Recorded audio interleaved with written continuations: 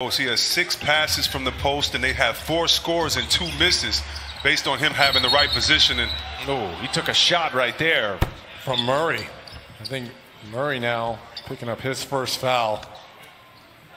And you never really see LeBron stay on the floor for an extended period of time. He took a shot to the jaw. He does wear the mouthpiece, but that one stung him a little bit. Checking to see if there's any blood. See Murray coming through, and the elbow right there. Pow. Ooh, they're going to take a look at this one. Now, does it raise to the level of a flagrant 1? Yes.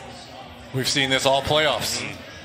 All playoffs we've seen this play. Anything above the shoulders area, especially in the face, has usually been deemed up a flagrant 1.